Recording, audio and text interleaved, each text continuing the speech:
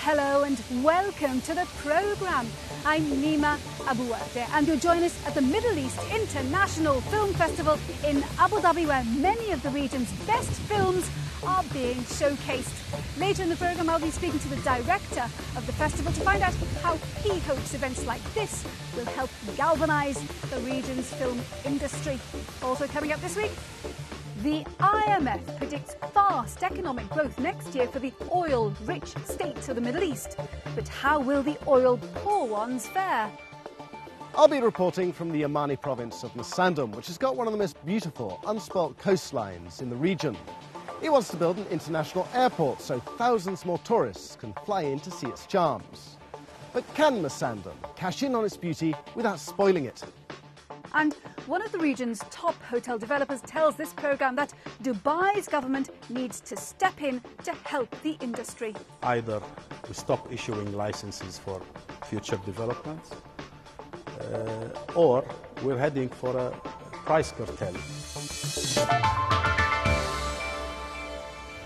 The Middle East is coming out of its economic downturn, says the International Monetary Fund, and is set for growth in 2010. The region's oil-rich countries are set to recover much more quickly than the oil-poor ones. The IMF forecasts that the region's big exporters of crude will see an average economic growth of 5.2% next year. But it says regional oil importers will have a slower, more gruelling recovery. Their economies are forecast to grow, on average, by only 3.8% next year. The IMF made these forecasts at an economic seminar held in Dubai this week. Jeremy Howell spoke to its director for the Middle East, Musandam, and asked him why he expected oil exporting states to recover so fast. After a small contraction this year, the world economy is going to grow next year, driven in large measure by better performance in emerging markets, but also by an ending of the recession in Europe and the United States, which will also show some improvement. Obviously, the oil demand is very much driven by what happens at global growth. But all this is predicated on an assumption that oil importing countries in the West and China, that demand there will bounce back for crude oil. That needn't necessarily be the case. Well, what that will mean is that the aggregate GDP numbers for these countries in the region who are oil exporters will also show a more modest improvement. But just as they spent their way through the crisis in 2009, they do have the resources to continue to do that in 2010. What sectors are we likely to see economic growth in this time round? We saw a big boom in the property sector, for example. What kind of sectors are you expecting to grow this time round? Well, I think certainly in some countries, real estate was driving the growth process, maybe even disproportionately. What we want to encourage is a process of growth that is more diversified, that relies on services, it relies on trade, and it relies on ancillary industries to the oil industry. You'll also see public spending, which is financing infrastructure development, because a number of these countries still need to have more infrastructure to really develop their full potential. Now, in Emirates like Dubai, governments will have to pay billions to pay down the debts amassed by state-owned enterprises.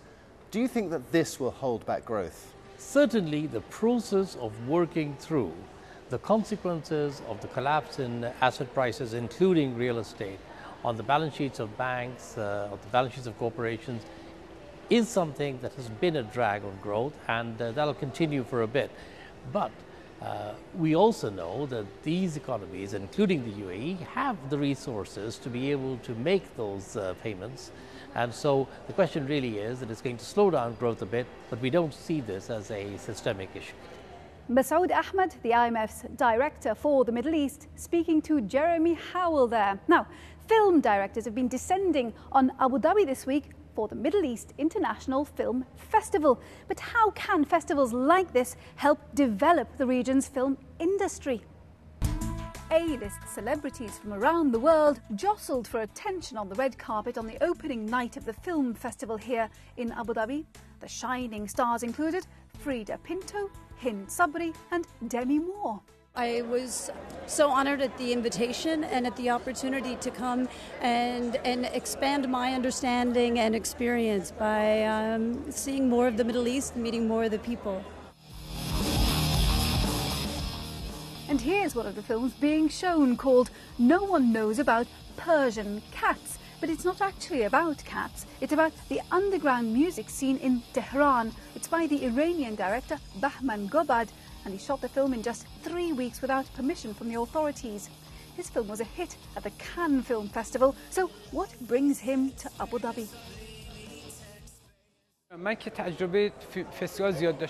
I have been to many of these film festivals, and I'm not really sure how they can help.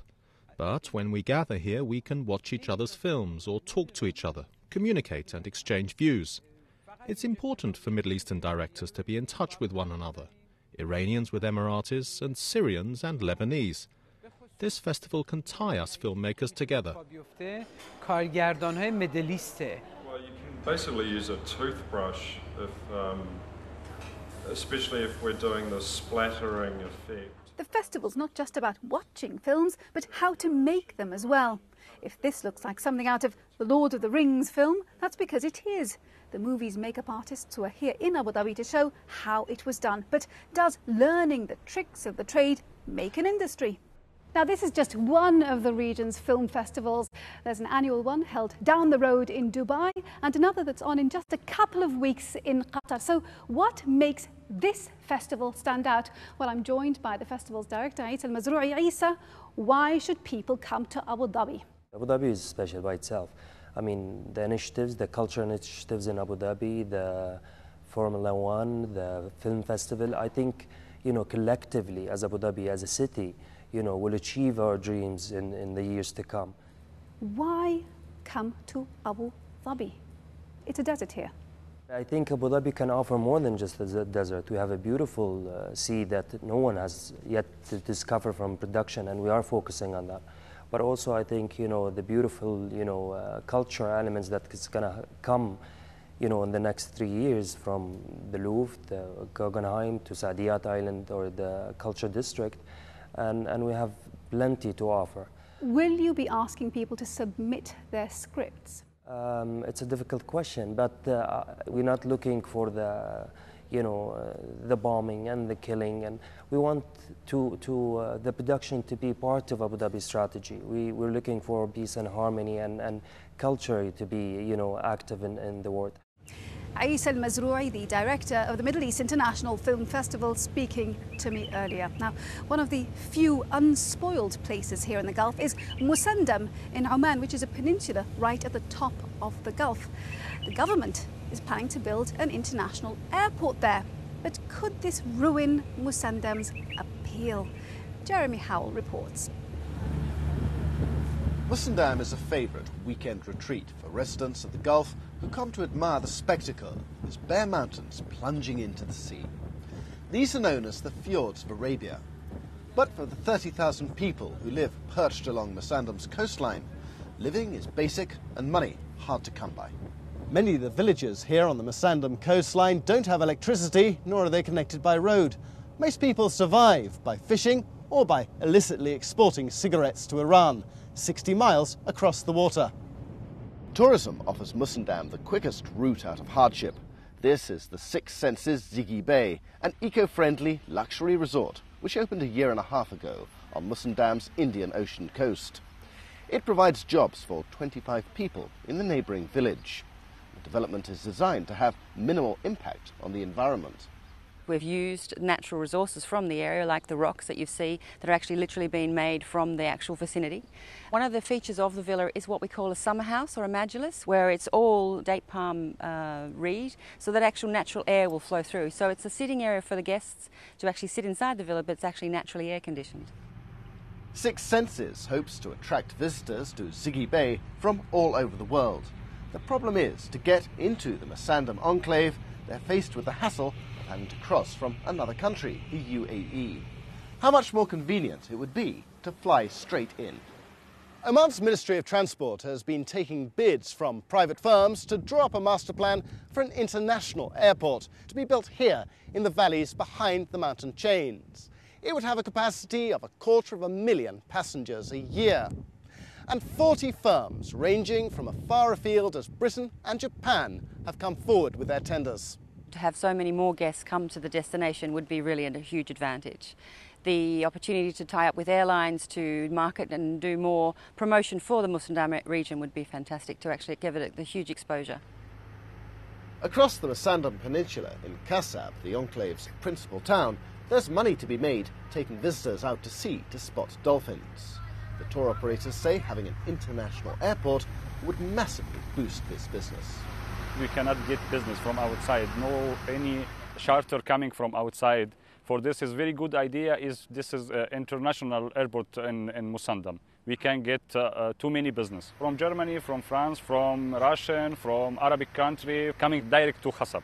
But is it possible for Musandam to bring in thousands more visitors a year and build dozens more hotels to accommodate them all without affecting the tranquility of its mountain environment? Is it in danger of spoiling its charm as the land that time forgot? Local environmental scientist Dennis Russell says development may not be such a bad thing for Musandam. Well, I think it's even more important to realize that this area may be run down and overgrazed and have problems already. By bringing in development, and if the developers are ecologically sensitive and know how to do it, and they do know how to do it, they could actually create ecosystems such as the mangrove ecosystems that brings in fish and birds and flamingos. The Maldives are an example of a place which built a mass tourism industry while at the same time enhancing the environment through measures like planting mangroves. Eco-friendly resorts like the Six Senses Ziggy Bay seem to be setting a similar example in Musandam. The question is whether people building less luxurious developments would be prepared to sink in the same type of money to preserve Musandam's environment. Jeremy Howell reporting from Musandam in Oman, one of the many places in the Gulf where new hotels and resorts are still being built. But with tourist numbers to the Middle East plummeting, can the new rooms be filled? Find out after the break.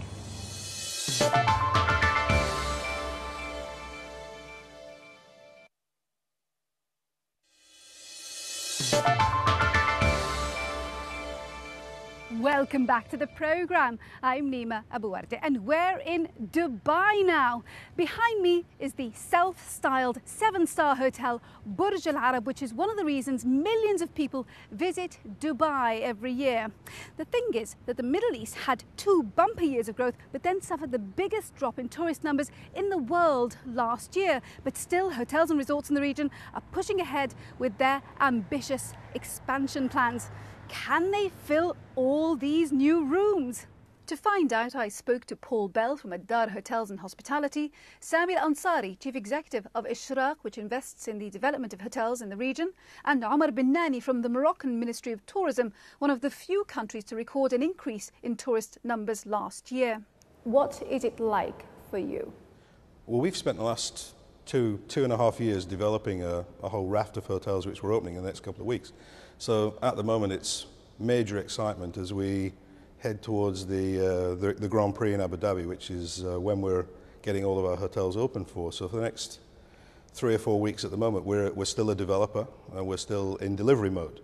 Have you changed the way you wanted to do things significantly because of the credit crunch? The rates are still very high, the occupancy levels in Abu Dhabi are still very high. In fact, I think Abu Dhabi is one of the few spots in the Middle East where they have positive growth at the moment. The real measure in Abu Dhabi is going to be next year and the year after when new supply comes into the market. Dubai is a very different situation. Dubai has many hotel rooms that are available. You are an operator on the ground, Sami.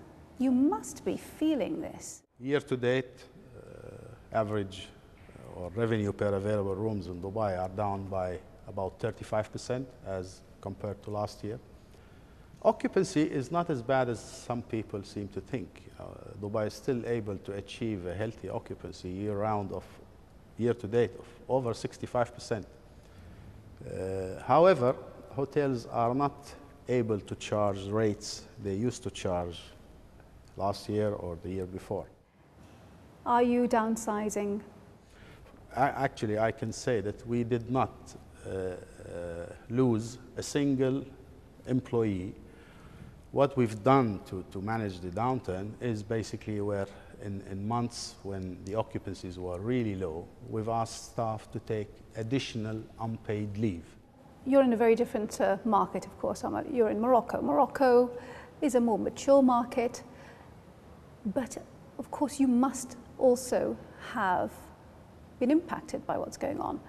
Yes, it's right. The times are more difficult, but we don't feel in Morocco that it will last.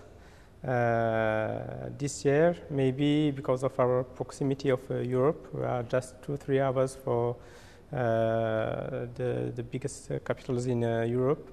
We had more people coming, but they are spending less, but it's recovering. Do you believe that the industry has been damaged severely? Will it be able to recover?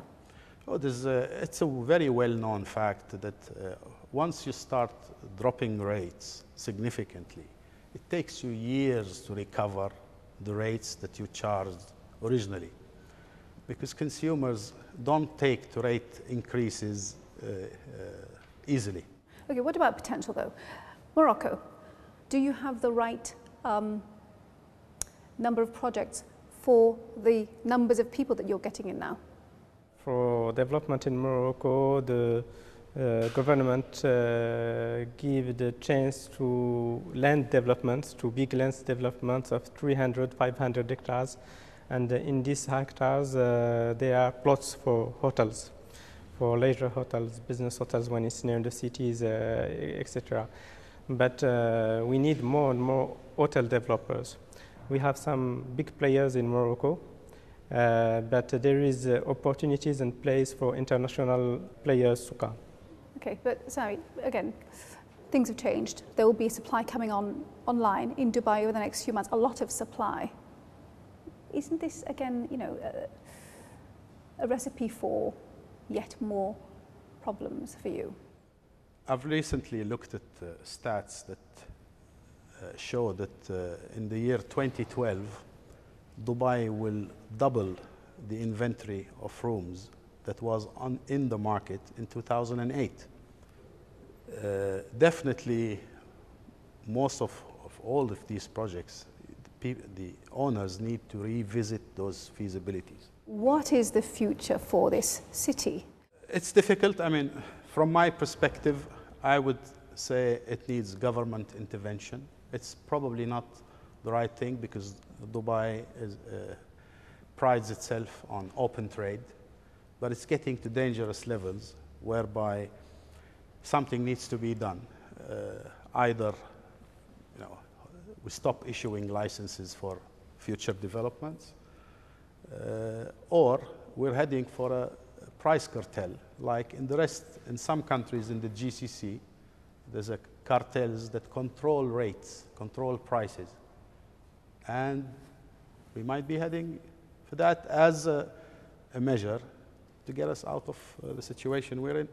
And Omar, for you, just at the very end, you are a more mature market, but you still have a lot of projects coming in and rooms becoming available.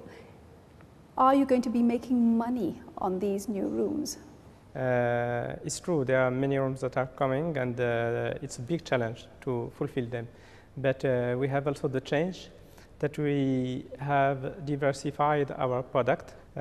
Before that, Morocco has only 2 international destinations that were Marrakesh and Agadir. And last summer, we opened the first beach resort, new beach resort that is idea on the Mediterranean coast. In the tourism and industry, it's a long-term investing.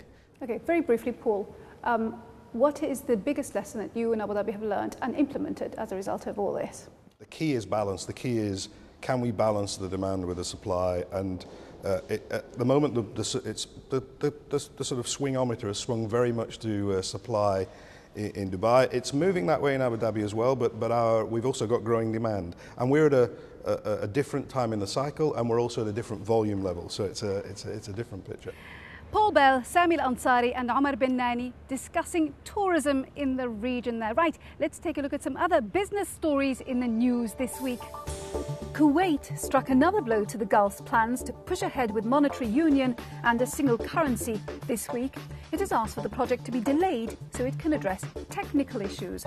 Gulf countries, which include Saudi Arabia, Bahrain and Qatar, plan to bring in a single currency in 2010, but the United Arab Emirates and Oman have already pulled out of the project. Qatar Airways completed the world's first commercial passenger flight powered by fuel made from natural gas this week. The flight was from London to Doha, and the fuel was developed and produced by Shell. This offers airlines the chance to diversify away from oil-based aviation fuel. Iran's parliament has backed a controversial move to cut fuel subsidies. Iran's motorists currently enjoy some of the cheapest petrol in the world, and around a third of the country's income is paid out in subsidies. The government wants to use the money it saves to help low-income families. Well, our time's nearly up, but before we go, let's find out what Ben's going to be doing in Turkey next week. In a week when Turkey and Armenia put aside their century-long dispute, I'm here in Istanbul finding out what all this means for business. I'll also be travelling east to Turkey's border with Armenia to find out what people there stand to gain. Will the reopening of the border simply mean a flood of cheap labour into Turkey or provide new trade opportunities? And for Armenians, will it provide the much-needed access to Europe that they so desperately crave? And of course, what does all this mean for the region's energy sector? Will the gas pipeline that's currently detouring through neighbouring countries now be able to pass through Armenia?